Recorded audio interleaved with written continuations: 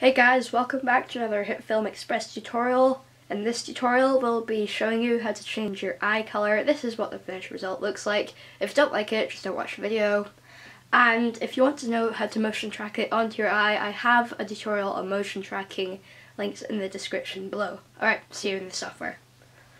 Okay, so what you want to do is you want to pick a colour in a plain layer. Mine personally will be a darkish kind of blue. I like blue.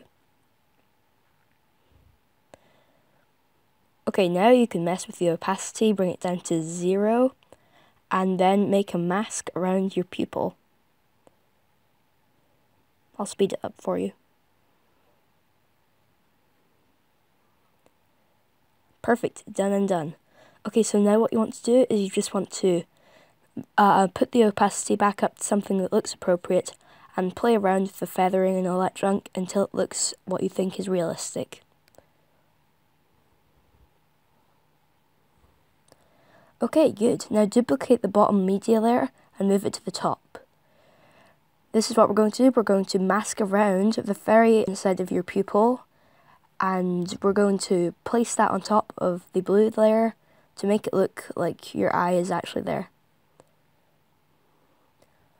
Okay, once again you can mess around with the opacity and stuff. And boom, that's it done. Thank you very much for watching. If you enjoyed, be sure to subscribe, leave a like and comment on what you want the next video to be, or just ask a random question, I don't even know. Make sure to follow me on Instagram, and yeah, that's all I need to say.